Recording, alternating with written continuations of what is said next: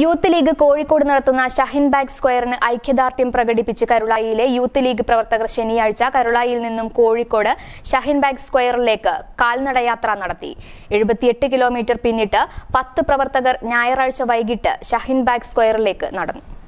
പൗരത്വ ഭേദഗതി നിയമത്തെ തുടർന്ന് ഡൽഹിയിൽ നടക്കുന്ന ഷഹീൻ ബാഗിലെ പ്രതിഷേധ പരിപാടികൾക്ക് ഐക്യദാർഢ്യം പ്രകടിപ്പിച്ച് മുസ്ലിം യൂത്ത് ലീഗ് കമ്മിറ്റി കോഴിക്കോട് നടത്തുന്ന ഷഹീൻ ബാഗ് സ്ക്വയറിന് ഐക്യദാർഢ്യവുമായി കരുളായിയിലെ യൂത്ത് ലീഗ് പ്രവർത്തകർ ശനിയാഴ്ച വൈകിട്ട് 4 മണിക്ക് കരുളായിയിൽ നിന്നും കോഴിക്കോട്ടേക്ക് 78 കിലോമീറ്റർ നടന്നാണ് കരുളായിലെ പ്രവർത്തകർ ഐക്യദാർഢ്യം പ്രകടിപ്പിച്ചത്.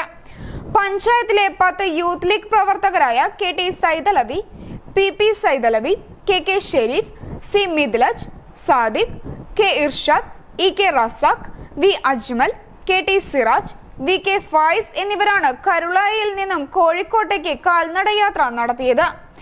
യാത്രയയപ്പ് സമ്മേളനം ലീഗ് പഞ്ചായത്ത് പ്രസിഡന്റ് കക്കോടൻ നാസർ ഉദ്ഘാടനം ചെയ്തു. KT സൈദലവി അധ്യക്ഷത വഹിച്ചു.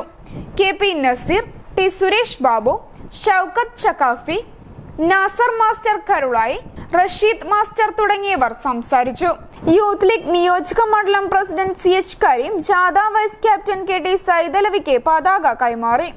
ജാഥ ക്യാപ്റ്റൻ അസ്ലം, മുജീബ് മുണ്ടമ്പ്ര, ഫർഹാൻ എന്നിവർ നേതൃത്വം നൽകി. News bureau, Karulai.